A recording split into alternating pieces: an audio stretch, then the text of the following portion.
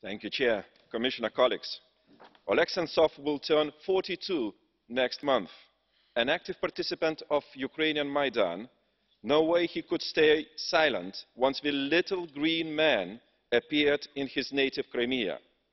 What price does Putin make such people as Sentsov pay for defending his homeland freedom? 20 years, at 4,000 kilometers away from Moscow, too far north, where temperature is falling down at -50, where the snow still stands in June, in a prison called Polar Bear. What a symbolic name for the place where bears run freely and people normally do not live. Today, we all hope that Oleg will be strong to withstand the hunger strike.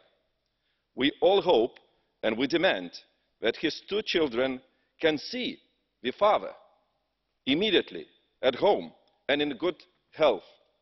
Finally, Mr. Chair, I do expect that those who will take part in World Cup matches in Moscow will not become a shameful part of Putin's team.